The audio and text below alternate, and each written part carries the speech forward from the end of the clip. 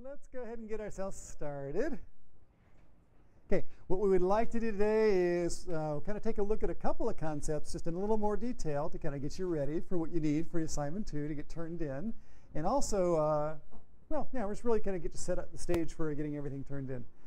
The second part of the class, what I'd love to do is just turn you loose, let you work on your projects, answer questions and all that type of stuff. We'll do our best to get around to as many people as possible. So I'll try to do a little bit of budgeting. After I get 2 or 3 questions for each of you, we're going to move on because it starts getting longer than that to sort of split our time evenly. Please come back for some of the office hours. So tonight, starting at 6 o'clock and then continuing to 9 o'clock, the TAs and myself will be around and hopefully filling some things. Except that for the first part, I'll be up there with Charles's class, and we'll do whatever we can to kind of like make it all work. So we'll try and get you lots of help in there. So let's go ahead and get ourselves started so you have some time available to work. What I really wanted to go through and talk about today is really just the whole notion of the annotations. Sort of just go through that with a little more care as opposed to just rushing through it so quickly, so you can really sort of see what the concepts are behind there, as well as the whole notion of modeling different pieces that you don't find in the library. Because it's quite common. We get to these different situations where you just can't find it on Revit City or in the default library, and you need to make your own little pieces. Okay, so let's start with annotations. And for working with the annotations, what I'm going to do is actually work with, it's the floor plans for this is the actual house that got submitted. And if I zoom on into the floor plan view, you'll see there's actually a lot of annotations added to it. It's not just the information that's in the model, but I end up needing to add all sorts of stuff in here. I put dimensions on it to show the lengths between the different wall segments. We put some notes on there to sort of explain things. This whole issue about the maximum drop in the threshold, that's something that we actually are required by code to put on there. It's in the model. If I showed you the 3D model, you'd actually see that that condition is met in the model. Okay, but sometimes you have to actually go through and just spell it out incredibly explicitly, because that way it's on the drawings and it's actually part of the contract. So those are some sort of text annotations that are in there. You'll also see,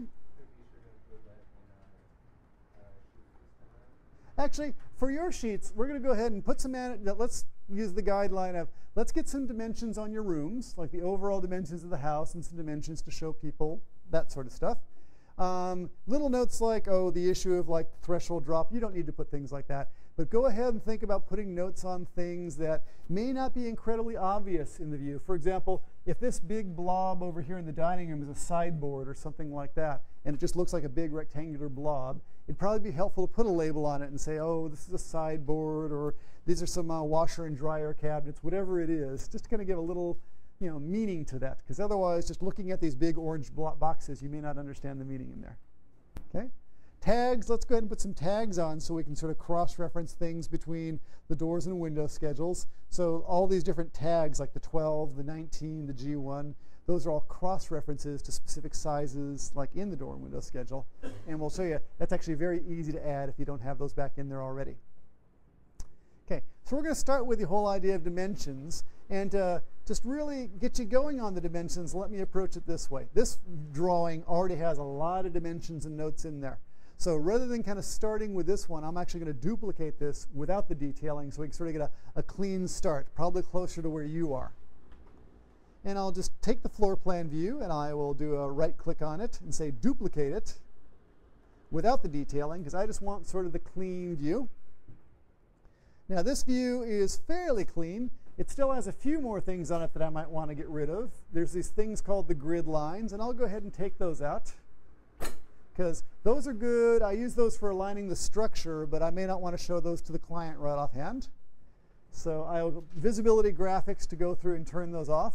Notice also I don't have any furniture in here. I have casework, the cabinetry, but I don't have the furniture, so I might want to turn that on. So I'll take this view and I'll visibility graphics it.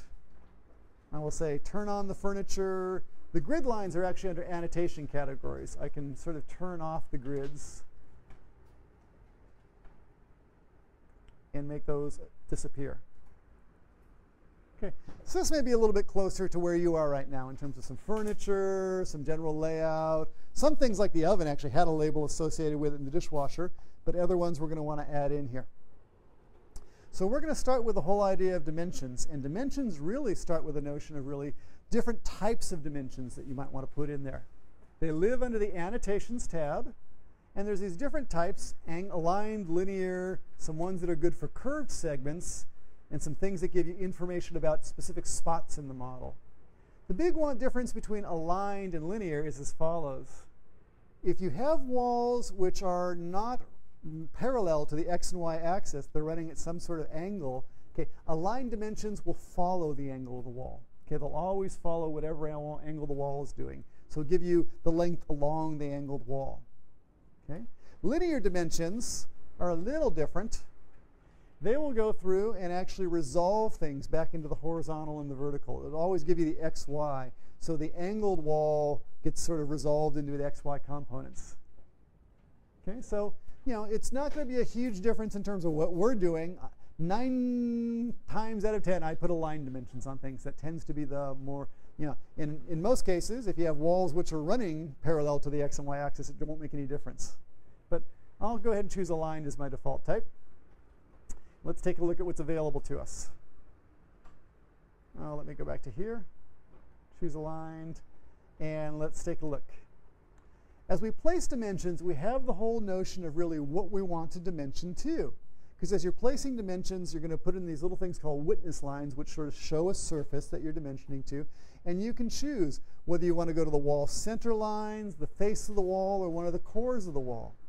And often, just for speed, as you're going through and doing preliminary design work, you'll just dimension to the center line of the walls. So for example, I can come from the center of this wall to the center of that wall. And when I click out here in the drawing area, not actually clicking on something I'm going to choose, an object, it'll put the dimension out there, and there you see it's 12 feet. Okay, that's going to wall center lines. And often at this level of our design work, we just do the center lines. Okay, later on, it'll be more important to actually go to more accurate places within the wall, but centers is a pretty good starting point. Okay, how you use the other places are as follows. Let's kind of talk about them. You can dimension to the wall faces or to the faces of the core, or the center of the core. I'd rarely use that. You got to think about who's using the dimensions and what they're doing with that dimension. For example, as I'm going through and building a house, the person who typically comes through first in terms of really establishing where the walls are is going to be the framer, the person who's actually putting down the wood carpentry, kind of putting the studs in the wall and things like that. So what happens is typically the framer will read the dimensions on the plans. They'll put the walls where they want to put them, okay, based on those dimensions. Then everyone else sort of has to follow at that point. Whoever's putting the sheetrock on the wall is just going to put it on the inside of the studs. He doesn't really have much of a choice. Okay, he doesn't really need a dimension. He just is going to put it on the face of the studs. Same thing with the person putting the stucco on the outside of the wall. They'll just sort of take whatever the wood wall is and put the stucco on the outside. So you got to think about who's driving the equation. Okay, and it's often the framer. Okay, so if it is the framer, what they would typically like to see is actually the faces of the core. They'd like to know the face of the stud. You could give them the center of the core, okay, but then they'd have to do some math in their mind to split the difference and try and figure out where the edge of the wall is going to be. But faces of the core is often a good choice for construction documents. So if you want to go to faces of the core, let me just show you what that looks like. But for right now, you can probably stick with the wall center lines. Faces would be like as follows. Let me come in close, and you can actually sort of see all my different faces. Okay, what I can do is actually, I've chosen, let me say I prefer to go to the faces of the core. Pop out here. I'll hover nearby. I can tab if I want to. It'll give me the different options. The wall center line, the center of the wall, or center of the center of the core, the center of the wall, and that's actually the face of the core. And I can come over here and I'll grab that face of the core. I can put something down there. Actually, I have an extra dimension right here. Let me show you how we'll get rid of that in just a second. Okay. Little mistake got made in terms of what's going on. This dimension actually has several different segments. And really what I want to do is get rid of that middle witness line. I don't really care about that one. That's kind of showing me something I don't want to measure to. So it sort of takes us to the next point, and that is really how do you edit dimensions. And when I want to go through and edit dimensions, what I need to do is actually select the dimension, and then I can work with those little blue dots on the witness lines to control them. So I can go to that blue dot and I can right-click on it, say let's delete that witness line. That's how I get rid of an excess one. So if you have excess witness lines, feel free to delete them. Let me zoom on out. If I want to add to a dimension, I have that little 1'4" dimension, but I want to continue it to actually go to the other side of the wall or the other side of the room. I can choose the dimension and I can say, oh, actually let me just choose the whole dimension. I will say control click on that and I will get, got the wrong thing. The whole dimension. Right click, I can edit the witness lines, and edit witness lines lets me go ahead and basically choose another point. So you're going to play around a little bit in terms of adding and taking out witness lines, just trying to get witness lines to show up to the objects, the surfaces that you think are the right ones to dimension to. Okay, if you have something like this where I've already placed a witness line to the center and I want to move it, again, that's going to be one of these right-click operations. What I can do is come on down here to this corner. I can choose the dimension line. I can right-click on that. And I'll say move it. Then I can move the face of it over to, oh, come on you, there it is, right there. And get them in line with each other.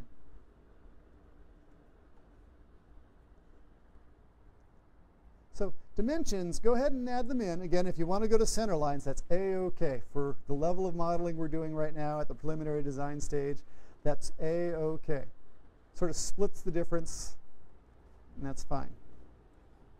Okay, let me add some more dimensions in here. I can, for example, put a dimension from, well, if I wanted to know how big that piece of cabinetry was, it's a big entertainment center. I can go from the face of the cabinet on this side to the face of the cabinet on that side. So I know it's about 13'2" big. In this case, what it's trying to do is actually dimension to the floor when I go clicking. Okay, and I can sort of extend some other dimensions too. Let me put a dimension in here. I will go just from the center line of this wall.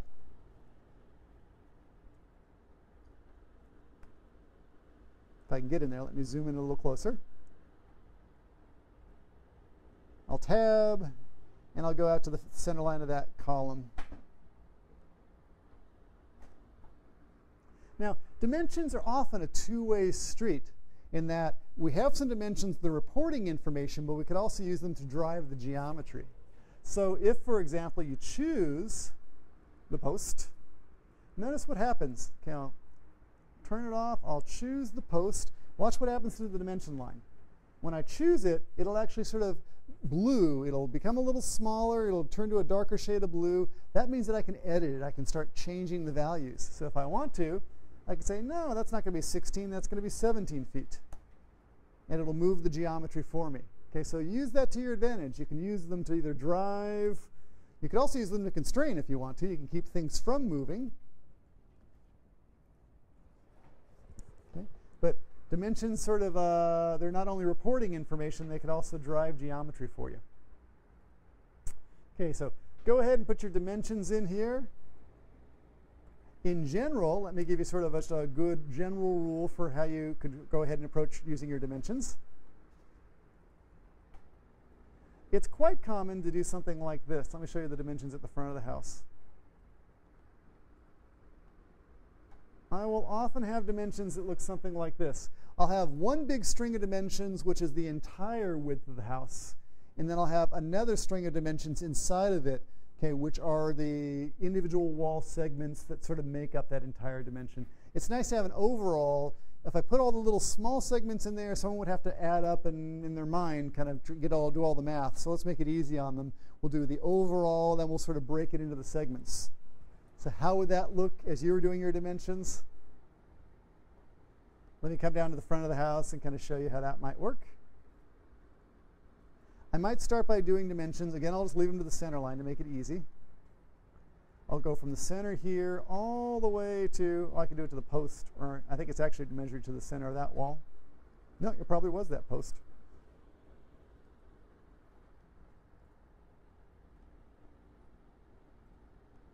Then after I have that, I can come back and do another dimension, which is just going along the individual segments. Everywhere I click, I'm putting another subdimension.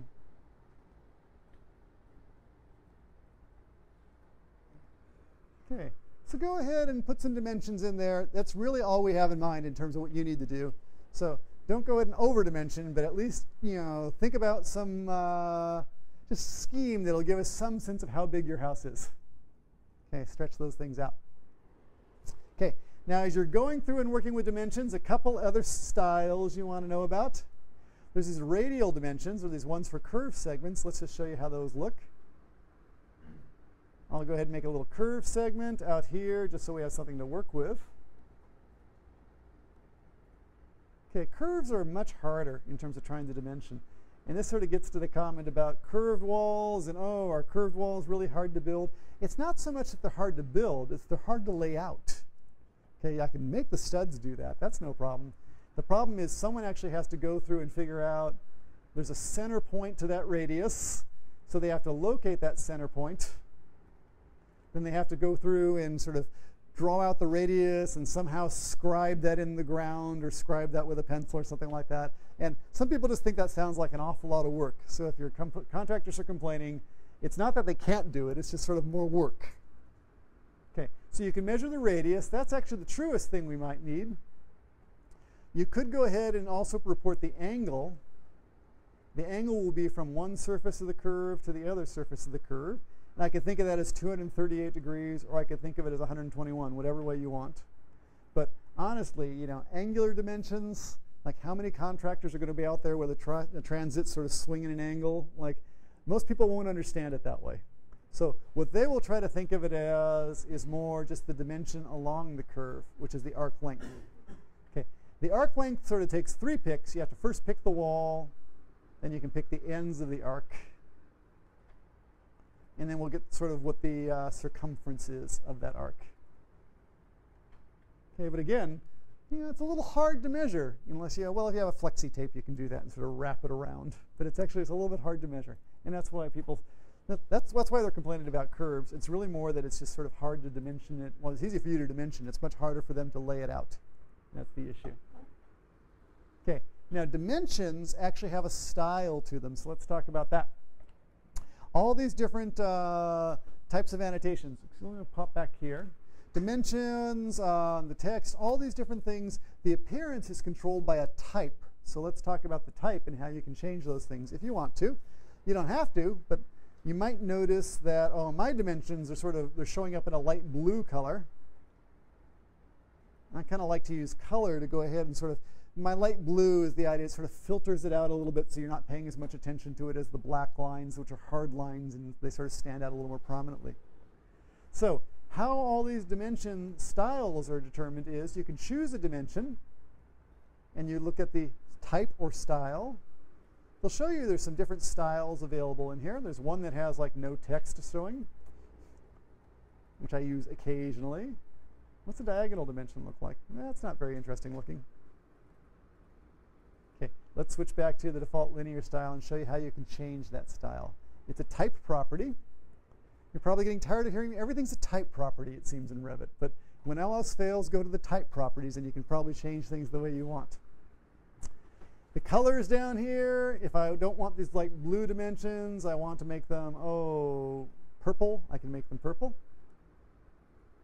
I can choose the font. I can choose the format of the font, the text size. Let me go ahead and change the font. Oh, I'll do a different font called Comic, which doesn't look too different. I can choose whether they're going to be opaque or transparent. Opaque is actually handy if you have a lot of information on your drawings. It puts like a white box behind the dimension so you can sort of see the actual dimension and not get it confused with the lines in the background. You can also choose the format. So let me go ahead and, oh, this is like purple dimensions in the Comic Sans. If that's what I like, super. If I prefer, I can change the type properties to, oh, how about instead of showing them in imperial units, what if we decide to show them all in, oh, how about meters with 2 decimal points? Say okay to that. Okay, so If you've done your design, you need to send the plans somewhere else where they prefer the metric system. Quite easy just to go ahead and change everything. Or you could even have two sets of dimensions. You could have the imperial and the metric just right next to each other. Okay, whatever is going to be the most useful as you go ahead and always think about your audience and what's going to be the most useful to them. That's your final guideline. Okay, let's go ahead and just do something with these sort of spot elevations and the spot slopes, show you what that's useful for. You can use them out here in the floor plan views, but they're not as common to use there. A spot elevation is as follows. I can choose and just put down a spot. So that's actually at -2 relative to the project 0. The top of this surface over here is actually at 1'6". Okay, so that's like a little bench or something like that. The top of this surface over here is 2'8", which is actually the top of like a kitchen counter or a bathroom countertop. Kitchen counters are 3 feet. So I can go ahead and put like either the elevation, or I can put the slope. Slope won't make so much of a, it won't make, for flat floors, it won't really sort of tell you very much information. If I go up to the roof, it might make a little more, or give you a little more information. So if I go ahead and say, put the slope on here, okay, I can see that's a 312 roof or something like that. Again, I'm just reporting information. So I can't see that slope. When the person's laying it out, they'd like to know what that slope is to help them with the framing. So you can sort of put it right in there, kind of give them some information. These sort of elevations and these slopes are very useful when you're doing, spot elevations and spot slopes in elevation views. So I have my big floor levels out here. That's okay. But if I want to go through and actually go a little bit further, I can say the elevation of really, the top of the rail or something like that. Let me zoom on in. So the top of this railing is going to be at, did I get it? That's funny. Okay, there it is. The top of the post anyway. Must not like me to grab the top of a round surface. Same thing with the slopes. I can come over here and put the slopes on. I'll say here. I'm choosing some surface which isn't sloped. Let me undo that. Let me try again. Annotations, spot slope. There we go. So that's 312 in that direction. Okay, so dimensions, go ahead and put them in there. They actually are useful for driving things. Let's go ahead and try this. Let's see if I can actually make this work. I can say, maybe not. Let me put a spot elevation. The rail, it's not going to let me get so much. I'll do a spot elevation on the balcony. Notice it's still a two-way relationship. I can go ahead and choose. I get a value there, and I can say 9'2", and it'll actually lower the floor. Okay, so you can drive these things in a number of ways. And that's just another way of sort of adjusting the floor. I could have gone to the instance properties and done it that way. But it's all just, and really what's happening with a lot of the things I'm showing you today, there's information in a model, and all I'm really doing is giving you other ways to pull that information out and make it accessible. So it's an instance property, but you could actually put it on the drawing and choose what you want to show.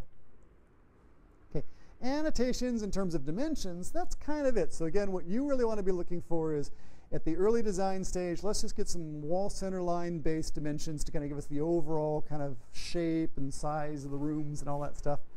Just enough to kind of get us going. And a good trick is if you want to keep your drawing fairly neat on the inside, what we'll often do is instead of putting the dimensions inside the building, see what I do? I tend to pull them outside the building. Okay, that way your rooms don't get all cluttered up with all that dimensional information. Makes it easier for everyone to kind of find them. It's very, you don't want your contractors to have to hunt for the dimensions. They might miss them. Okay, next up, let's talk about text. Text is kind of an easy concept because text is really just wherever you need to put some sort of information to sort of help explain what's going on, we can just add text notes. So let me go down to this little library space in here. Like I happen to know, since I designed this space, that that's a window bench. That's a little seat that's running all along the window and stuff like that. That may not be very obvious to you looking at it. And you may not know those are some tall bookcases, and this is some pass-through kind of piece of cabinetry over there. So how am I going to explain that to you? I give you a 3D view or an elevation, but even in the floor plan view, it might be helpful to sort of go through and put an annotation in here. I can put some text. And as I'm putting text, I have the choice of, oh, do I want to align it left, center, or right? And also, do I want to put a leader on it? A leader is the notion of like, it's an arrow that's kind of pointing to things. So this is sort of just stylistic. You can go ahead and put things with no leader. Let me center this, and I'll just go down here and say, this is going to be, I'll drag out a little box, and I'll call this like the window seat. Okay. This thing over here, I can put a label on that and call it a tall bookcase. If I put a leader on it, what I'm going to do is as follows. Click, start the arrow. Click, finish the arrow, or put the elbow in the arrow. Click again, and now I'll call that a tall bookcase. I can tab around, choose that, and move it. I can rotate them too. Okay, that's enough to get you going. How do you change the font size? Font size. That, you might imagine, is actually part of the type. Okay, so like in dimensions, we can choose different types. We can often create different types for different types of things we want to display. So I can have floor plan note big versus floor plan note small. But then if you want to define what floor plan note small is, you can go to the type properties and either change it here or create a new one. So the text size is 3/32. Let me make it even like 1/16, even smaller. Oh, I can give it a different font like Broadway. Say OK. That's just not very good looking at all, is it? So let's go ahead and choose that. I'll change its type properties.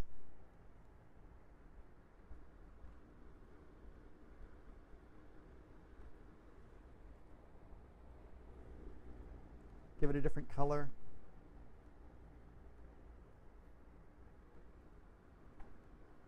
Whatever it is, it's going to make the most sense to you. Okay. I often go ahead and actually use color. I print my drawings in color because I don't have to produce mass groups of them. I like color as a way of helping people organize information. So when I'm doing electrical plans, I put all the power notes in blue, I put the lighting notes in orange. I sort of try to add layers of information because as you start having very complicated drawing sets, you know, all that information really gets to be very just overwhelming. It's nice if you sort of know, oh, I need to be looking at all the blue things right now. It just kind of helps you filter out the information as you're looking for things. Okay, so I can go through and put tags like that, or text that looks like that. Let me go through, I'll show you a curved one. Not that difference, it just has a curved leader instead.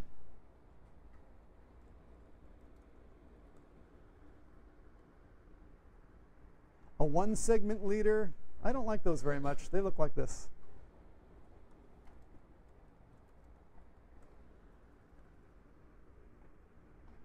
Again, because I've chosen all these things to be of the same type, if I edit the type properties,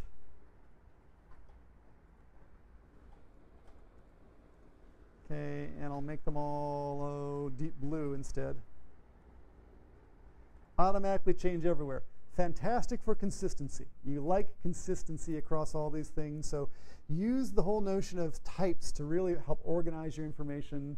That way you can just across all your different drawings, if you need to make a change, it'll affect everything. Okay, text. Any sort of question? Text tends to be fairly simple. Yeah, as you're going through and create, yes? No? Yeah, no worries. We will show you. I will repeat the arced one. It's under text. I will say, let's go ahead. Let me cancel out of that. I will choose the curve. And I just choose the point, and then I pull out the arc. And I can then sort of say another.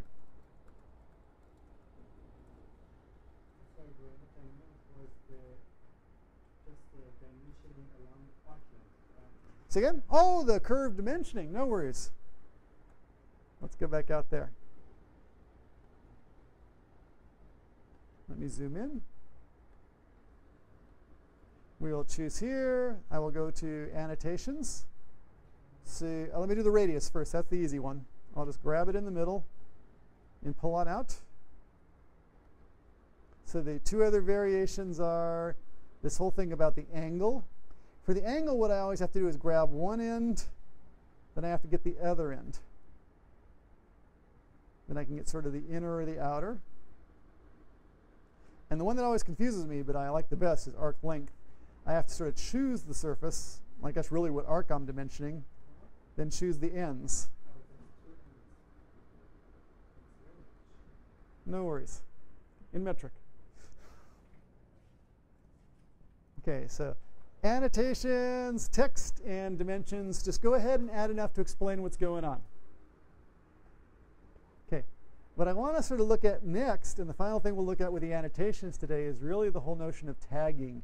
And again, let me kind of take a look at this and show you what it's all about.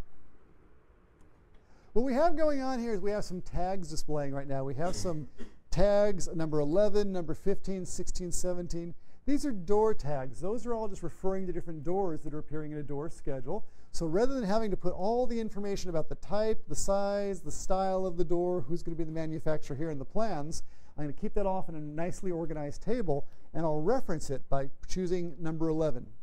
Okay, so number 11 will go through and take care of getting me to a spot in the table. 15 will take me to a different spot in the table. Okay, similarly with the windows, C is a type of window, D1, D2. Those are all different types of windows. And if you want to see what those actually are, we'll come on back. We'll go to the schedules. And if you have a window schedule or a door schedule set up, you'll see what 11, 12, 13, and 14 refer to. So here we are, we're looking at a table. 11 is actually the mark. It's a unique identifier for the door. Okay, and you can see, referencing that, I can see who the manufacturer is, what the model is it interior, exterior, what the dimensions are, any of the parameters, any of the data I want to keep about that door. And we can add even more parameters to it. So it's just a cross-reference. And really what you want to do is choose which information it is that you want to display on the drawing. Okay, so you have some choices. The big choices tend to be as follows.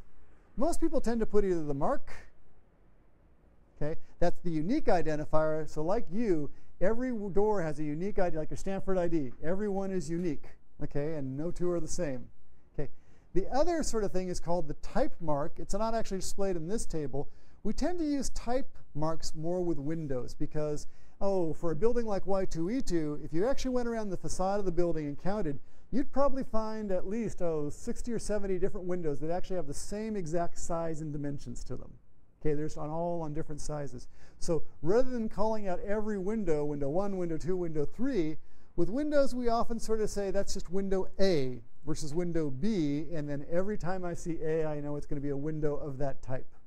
Now, I can't give you a good answer to why we itemize doors versus type windows, but in residences we tend to do it that way. For a big building like this, I bet the doors are typed 2. That's a type A door, and there's probably like 300 of them inside the building or something like that. And that's fine. Yeah, you don't really need to sort of get to all the detail. It really depends whether you need to call it out or not. Okay, let's go back over to the floor plan, and let's show you how this works in terms of being able to cross-reference things. So I'll start with the one that's already completed, and we'll add some to the one that isn't. So here's door number 11. That's referring to the mark for door number 11. Okay, I can often choose different values. Actually, my door tag that I have loaded in the project doesn't have much information available in it, so let me try instead. I'll go to the window tag and show you what's available there. It has a type like everything else has a type. And I have the choice between a window tag, which is a type mark. Okay, that's type 214. I have the individual mark, okay, which is C in this case. Or I can even go ahead and do something like show the dimensions, which is 42 by 42. You can really go ahead and pull any value out of that table you want to and display it here. So if you want to put the manufacturer here, if you want to put the contractor who's going to be responsible for replacing that window, you can put that here. You can put the type of glazing, whatever it is that makes the most sense to you, you can put in that tag. Okay. The most common things being mark and type mark, but go ahead and you can sort of use that for whatever you like. So for example, let's say I want to go through and Let me create a schedule of my plumbing fixtures. I don't think I have something like that. Let me go through and I will say, let's create a view. Now someone's going to have to order all these plumbing fixtures, so let's schedule them for them.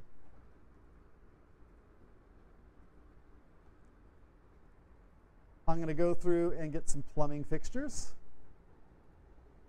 What fields do I want to show? Let me go ahead and I'll give a mark.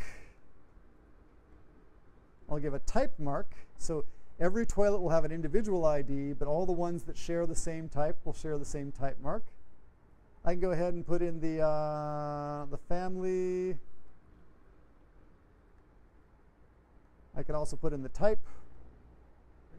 I can put in the manufacturer and the model number and all those things. So I'll come back here and I have a table. Actually, you sort of see we already have some of these things identified. Okay, some are tubs, toilets, some are sinks, some actually have a manufacturer associated with them. So how do I go through and use this? If I want to go through and tag an item, what I do is I go to the annotations and I say tag. Okay, let me go ahead and choose that plumbing fixture. Let me go ahead and choose that plumbing fixture. Notice it just has a little question mark there right now. I think that's because I'm trying to show the mark. Now we'll type a value in there and you'll see real quickly. Let's say that's fixture A. Let me tab on in there. Hang on.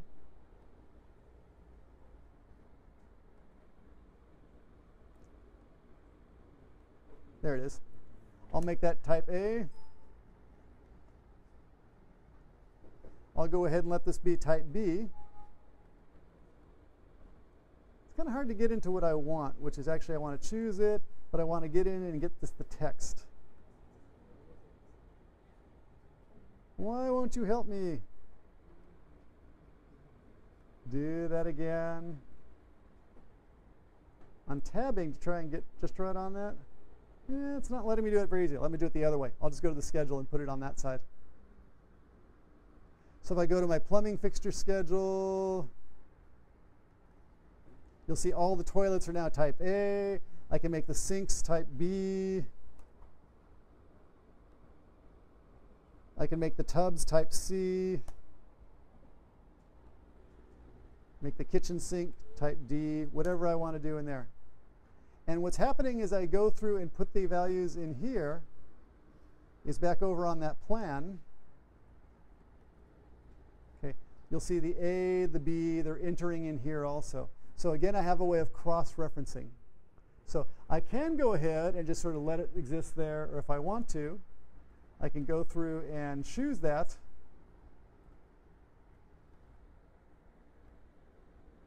Yeah, it's not giving me the option there. Let me do it for the windows.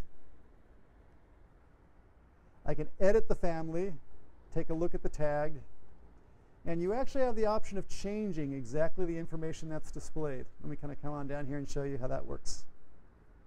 There's a piece of text that's displayed, and we can even edit that, and you actually can choose any of the different fields that are over here, okay, and actually make the tag sort of display that. Okay, now, you won't do that for this assignment. You know, don't worry about going that deep into it in terms of what's going on. I just want to sort of give you the idea that these tags really just pull database information, whatever parameters you want, as many parameters as you want, whatever is going to be most useful for you. So, and if we think about tags versus text, the nice thing about tags is it's live information out of the database, where text is static. Okay, so tags are better than text because if you change things in the schedules, they'll change on the plans. It's just a much more powerful concept because it's linked. Yes, Farzam. Do you have to load the tag annotation? Because when I wanted to put something on it, yes. you haven't loaded anything? You do have to load tags. So let's go and show you what that's all about. And then we'll do a real quick tag thing and finish up with this. Okay, I'm not going to save the changes there. If you're trying to tag something and it just hasn't been tagged in the past, let me kind of annotate. Let me go ahead and tag like a wall or something like that. Oops, I guess that has been tagged in the past. If you try to tag something that hasn't been tagged in the past, I'm going to try tagging the refrigerator. Oh, I have so many tags in this project. It's really, it's hard to find something that isn't. The columns? Let's try that. No, they're tagged too. I'm pretty thorough. Yeah, but what it is, if you're asked to sort of go through and tag something, maybe not the floors. Ah, there it is. You get this message. What it wants you to do is say, yes, I'll load it. And what you do is you go out to the library, and in annotations, you'll find different types of tags. So see if you can find a floor tag. There it is. You can load it in, and then I can put this tag on the floor. This tag's actually kind of an interesting one. It's showing me the material. Okay, so the yes. one I loaded just shows question mark inside. It's an empty box. Okay, what that means is that whatever value it's showing, it might be the mark or the type mark, there's just no value associated with it yet. So go to either the schedule and put a value in for that, and it'll display, or vice versa. No worries. Okay, let's go ahead. Oh, one last thing on tagging. Let's go to the floor plan. Okay, for your drawings, what would be really great to do, since you have these door and window schedules that are already been defined, you just have to sort of drag them into the sheets. It'd be really nice to put tags on your doors and windows to make sure that they're referencing to those doors and window schedules. Okay, and here's how you can do that. If you've been placing your doors and windows, you may have a lot of door and window tags already hanging around in the floor plan. If you've been placing things in 3D, they may not be there. Okay, so if you want to quickly add the tags to all the missing ones, okay, you can do it a couple different ways. I can tag, and I can choose even the style of the tag. Let me go ahead, I'm going to show the marks instead. So under Windows, I can choose what style of tag. I'm going to show the mark. Okay, and I can go clicking on those one at a time. And I'm clicking on Windows and placing those tags in there. Everything's kind of good.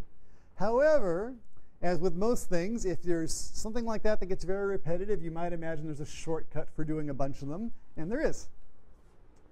Right next to tag by category, there's tag all. And what tag all gives you the ability to do is actually just choose an entire category of objects, like windows, and I'll use that kind of tag.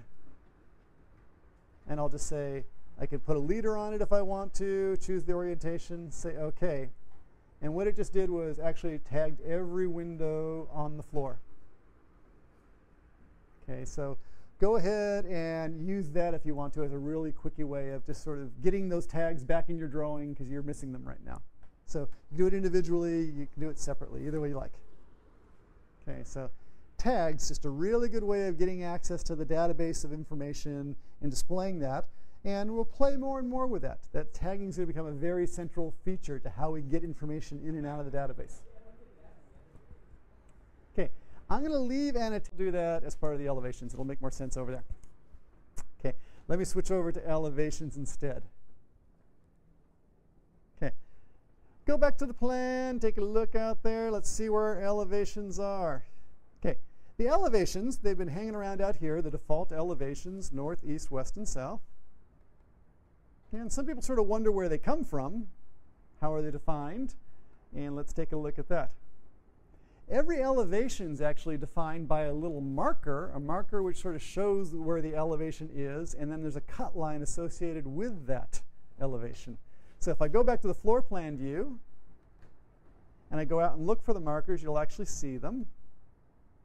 There's the elevation marker, which is sort of for the eastern elevation, and if I click on that, you'll actually get the cut line. Let me zoom on out so you can see it. That's the cut line right there. Okay. So if that is my cut line, let's go ahead and start playing around with what that actually does. This is going to be very much like doing the cut plane. Wherever I drag that line is where the view is going to be cut. So let me close everything that's hidden, and then I'll tile these so you can sort of see them together. Okay, let me get the east elevation. And now we'll do a little tiling so that you can actually see things. Okay, I got my floor plan, I got my elevation. Let me zoom up on each so you get a sense of what's up. There's the elevation. Here's the floor plan. There's the marker. So I go moving it in, everything's fine. I move it in, everything's kind of groovy.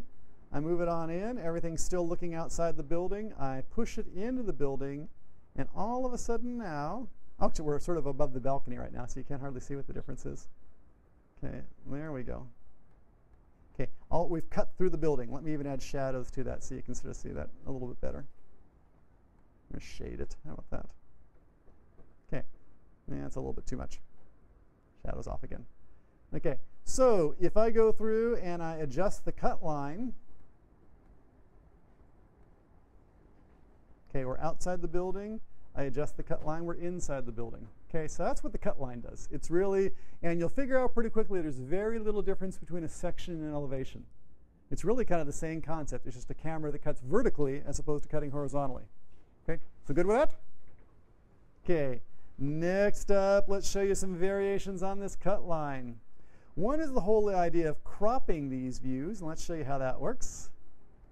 I'm in my elevation. I'll turn on the crop and turn on the crop region. Let me zoom out so you can see what I just did. There's the crop region.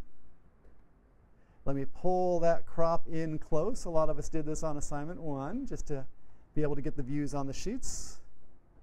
Okay, so we're cropped in a lot tighter. Actually, even so you know, you can crop vertically too, and that's often a very good thing to do. If you don't really need to see so far down into the ground, you can bring that up. I can sort of bring that down too. Okay, so I can get in much tighter. When I do those things, and I come back over here, okay, notice that the crop line, or the cut line's actually gotten a little bit smaller and has these little blue dots on the ends. Okay, those little blue dots indicate the edge of the crop boundary. So if you go through and drag those dots, okay, you're changing the crop. Or if you change the crop over here, I think I just changed an object there. Okay, it'll change the length of those blue lines, or the blue dots. Okay, so those things are completely interlinked. You can adjust your crop either in the plan view or in the elevation view, whatever you want. Okay, so far so good? Okay, and let's give you the final variation on this funny line and what it does. And that's the whole notion of how far away you're looking at the building. Let me show you what I mean by that. So I got a region, it's cropped. Let's come over here and take a look. We'll zoom over here. Take a look at the building. Now the building over here is actually showing us quite a bit of depth right now. You'll see that we're seeing what I think of as the face of the building. That's right in here. That's kind of the eastern face. But as we keep on looking back, we can see the stairway. We can see this little kind of covered entry sort of feature. We can see this sort of bump out on the second floor, which is actually really back over here. It's quite a bit in the distance there. And as you look at this elevation view, you could decide that's a little bit confusing. I'm looking too far into the background. If I really just want to focus on what's happening at the front face of the building, I don't want to see that far into the background. It'd be nice to be able to control that. Okay, so let's show you how you do that. Here we are. We got our elevation. That's where the cut is. That's the cropping. This whole notion of how deep you look into the building sounds an awful lot like, well, it's kind of like that whole view depth thing, that whole cut range view depth thing, and it actually is. In these views, it's called the clipping, the far clip, but it's really the same concept. And if we would like to adjust that, what we do is we choose the view. We say that we want to turn on the clipping. It's a view property, and I can say turn it on, far clipping. Right now it's not. Let me go ahead and clip it. Okay, let's show you what the difference is. Okay, now it not only sort of shows us the boundaries of the crop, but it also has this depth pull. And as we pull back, we can go from just the face. If I pull back a little further, I can get the stairway in there. If I pull back a little further, I can start to see the carport or the little covered entry right there. And if I pull back further, I'm going to get that sort of bump out over the second floor. So you can control how deep you want to look into the building, and especially on a very large project, cropping and setting the right depth is really critical to make sure you're really looking at the building you want, or the part of the building you want to look at. You don't necessarily want to see the full depth because some feature of a wing that's very far in the distance could actually confuse the issue very much. Okay, so it'd be nice to be able to go ahead and turn those on and off. Okay. So each of these different elevations, the north elevation, the south elevation, these all have this notion of where the cut line is. Is it cropped and is it clipped at the back side? And for any of those views, you can open the elevation. Okay, turn on the cropping. Let me look at the view properties, and I'll turn on the clipping.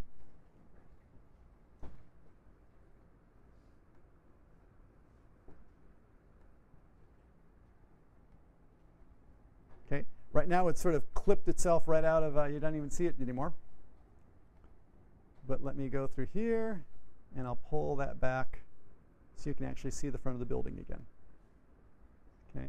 If I want to crop that, let me zoom out over here. I can pull that in over here. So really, feel free to use whatever view makes the most sense to you in terms of doing that.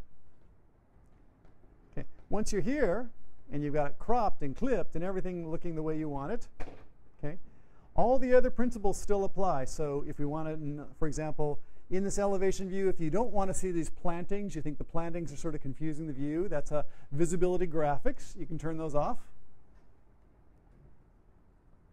I'll open visibility graphics and turn off the plantings. Okay, now they're not there. I can shade it if I want to. I can adjust the scale if I want to. I can turn on the shadows if I want to. Just whatever you think is going to sort of portray that in the most effective way to your clients as you're trying to sell them your design. Okay. So 2 more notions about elevations before we take our break. And let me show you kind of just the whole notion of how you create a new elevation.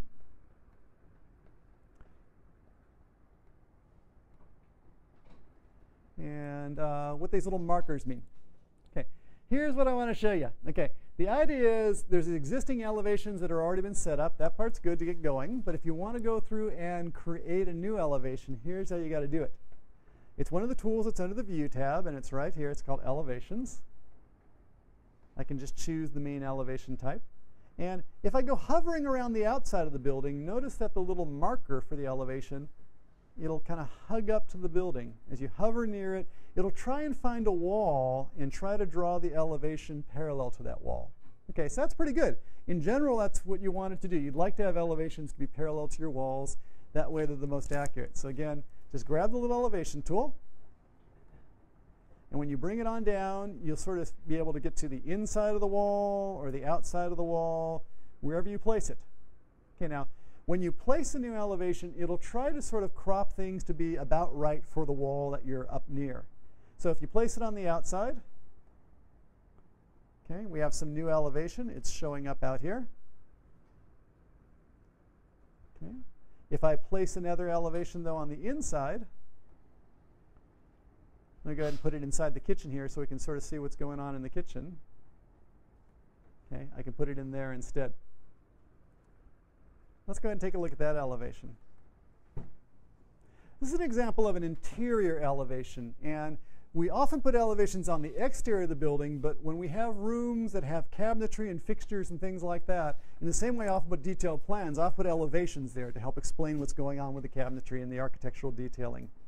Now these type of views I typically bring up to a different scale, like half scale, bring them much bigger. I can crop that. Again, I can shade it. I can do whatever I want to. I can visibility graphics to sort of highlight or de-emphasize different things that I want to do. Okay. Now, the reason I sort of start messing around with it and showing you about those different settings is it starts to bring up this point about, well, if I'm going to go ahead and have a bunch of different views and I'm going to go through and shade and set the level of detail and set the scale and set the visibility of graphics, it sure would be nice if I had some way to sort of grab the settings from one view and apply it to another view and apply it to another view so I don't have to keep on setting that time and time again. Okay? And there is something like that. It's called a view template. And that's sort of an incredibly powerful thing to work with. Let me go on back there. There it is, saving and reusing the view settings. What we want to do is if you find yourself creating different types of views again and again and you want some consistency between them, which you usually do, okay, view templates will really help you. So how that works is as follows. I, for example, have set up some settings here, this half-scale shaded view for my interior rendering, or my interior elevation. If I would like that to be a template, I can say View Templates and create a template from the current view. By doing that, what it's going to do is I'll give it a name. I'll call this my interior elevations. Okay. I can go through and choose all the different features here. It's going to copy the features from the existing view, like half scale. I didn't actually set it up to fine, but let that be part of my definition. I can go ahead and just turn on or turn off any overrides if I'd like to sort of set those.